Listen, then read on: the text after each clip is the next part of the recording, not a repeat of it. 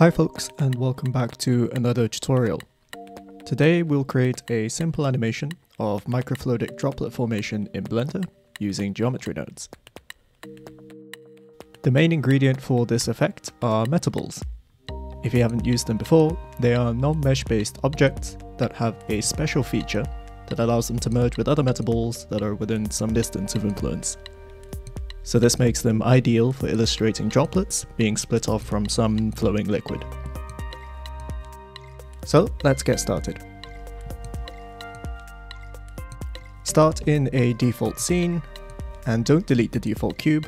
We're going to be using this later to hold our geometry node setup. I'm going to come and set the render engine to Eevee. This is just so that the animation playback later runs more smoothly in rendered view. So first, Shift A, come to Metaball and add a ball. Come down to the data properties, set the resolution in the viewport to 0.2 and the rendered resolution to 0.1. Set the influence threshold to 1.2, and now let's just scale our metaball down by pressing S, and I'll scale it down to 0.2. I want aqueous droplet, so I'm going to give it a basic water material. Come down to the material properties tab, create a new material, and let's call it water.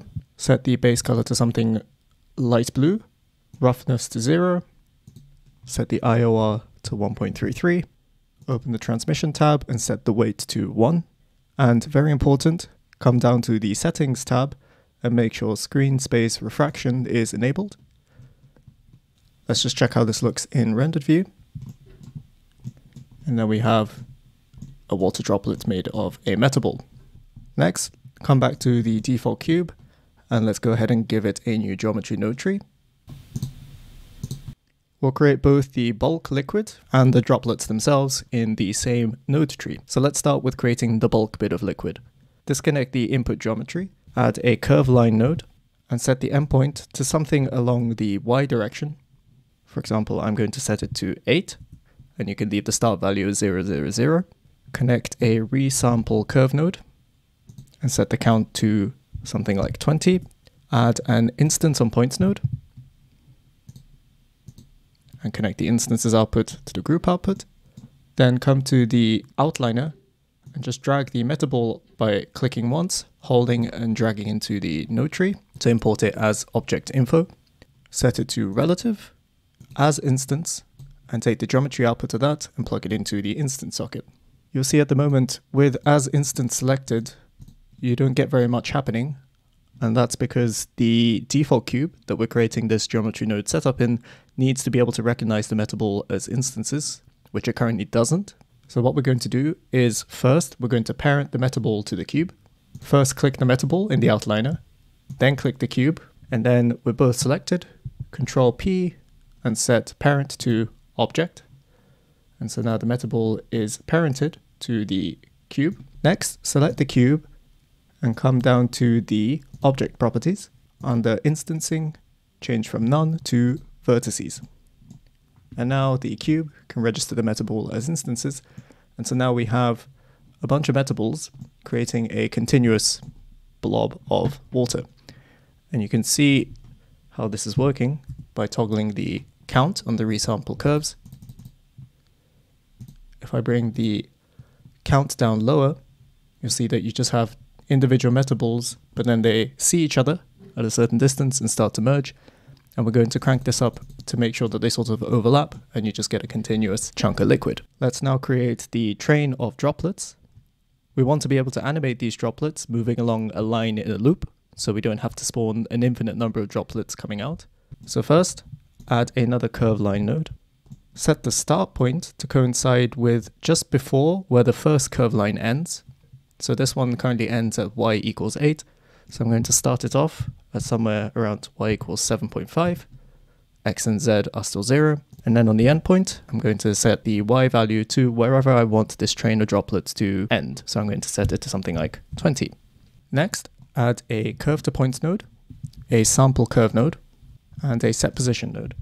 Connect the curve line to the curve input for both the curve to points and the sample curve node. Connect the points output from the curve to points into the set position geometry, and the position output from the sample curve into the position of the set position.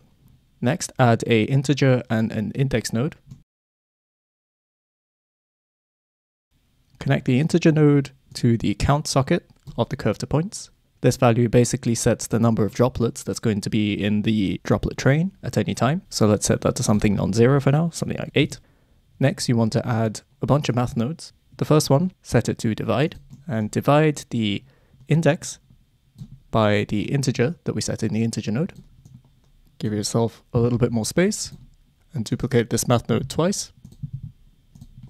Set the first one to add and connect the divide output into the first add socket. Change the second to truncated modulo. Connect the add output into the first socket and set the second value to 1. Take the value output and connect it into the factor of the sample curve. We'll come back to what all of these nodes do very shortly. After the set position, look for another instance on points and connect the metaball object that we imported before into the instance socket of this instance on points too. Now I'm going to join the bulk water and the droplets together with a join geometry node. Drop that into the node tree, combine the two instance on points, and there you'll see we have the bulk water here and the droplets to the right. Let's briefly come back to the series of math nodes we added earlier. So first, the add node here basically adds a value to the factor of each point on the curve line, and allows us to move the points and therefore the droplets on those points along the curve. If you toggle the add value here, we can basically move the droplets along the curve. I'm not exactly sure why we have to go negative here on the add, but you get the point. And you'll notice that the curve basically hosts a certain number of droplets, and after the droplets move a certain point, it sort of disappears at the end. That's because we have this second node, the truncated modulo, which ensures that the factor value that gets fed into the sample curve node always remains between 0 and 1, so it allows it to loop along the length of the curve. So if you want to animate this droplet motion, all you have to do is add a driver into this math node. Type hashtag, and then frame, and then divide it by some value. The larger this value, the slower the droplets will move. I'll set it to something like 200. And now if you press play, you'll see that droplets now move along the curve based on the frame. So we can now animate the droplets moving.